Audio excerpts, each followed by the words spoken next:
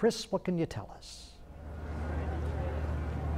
Kevin, I'm here out at the Terre Haute Action Track. This is the 49th running of the Tony Hulman Classic. The good news for us is already lots of people out here. You can just see people are already starting to line up despite the heat here in the Wabash Valley. Things have gotten a little bit muggy for us, but the good news is you can see all this sunshine out here right now, looking to pretty much stay dry as we go into the evening hours. But again, it's very muggy out here. So if you're coming out here, make sure that you have ways to stay cool.